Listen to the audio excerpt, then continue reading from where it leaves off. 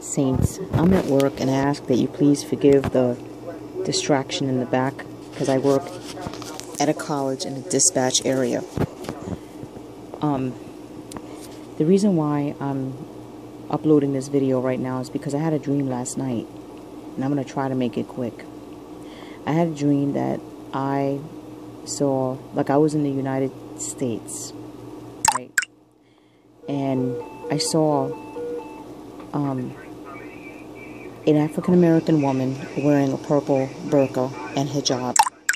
And she said something about that she had to sing in the honor of Ramadan, that it was required to celebrate Ramadan nationwide. It was a law.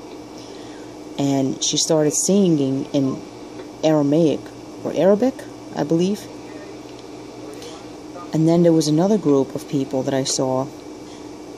All the girls were wearing hijabs and burqas in different colors. And then they were asked, do you want to wear a hijab? And they said no, because it's required. Then I saw in the United States different people, they look poor, different nationalities, sleeping on the ground.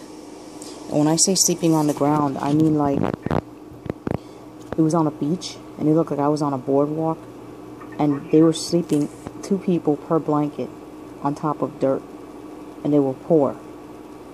And then they were asked, where's your Allah? And then they said, Allah's not supposed to help us. We have to help Allah. We have to serve Allah. Some weird stuff like that, you know. Then they said that Ramadan was required to be celebrated nationwide and that sharia law was in place. And the United States looked like a third world country. I've had dreams about this before, but this looked worse. And these people that I saw that were Muslims, they were different nationalities. Ecuadorian, Mexican, Peruvian, Chinese, Japanese, you name it, every nationality was in the United States. I had reason to believe that, excuse me, I saw the United States under Sharia law. For those of you that do not know what Ramadan is, it's a satanic holiday that Muslims celebrate, where they're supposed to fast from June 5th to July 5th. They're not supposed to drink water or eat in the public for the whole month. It's a counterfeit satanic fasting for their false god, Allah, Satan. In this dream, nobody was drinking water or eating in the public. Every woman was wearing a burqa and a hijab, even if they didn't want to wear it. And every man, you know, had the beard, that dress that they wear as Muslims, and that hat.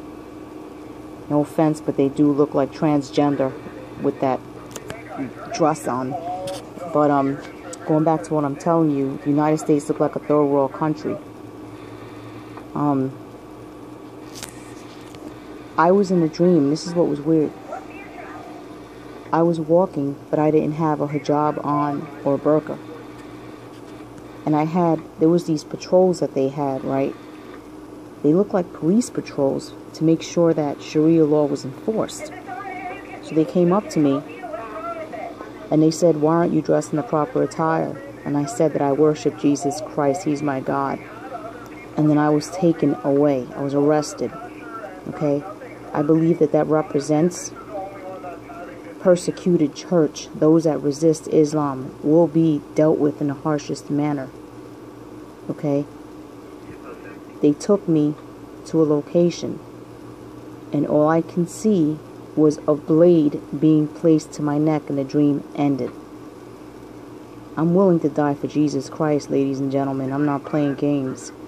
But this dream, I believe the Lord was telling me that Sharia law is coming to America, and it's only a matter of time.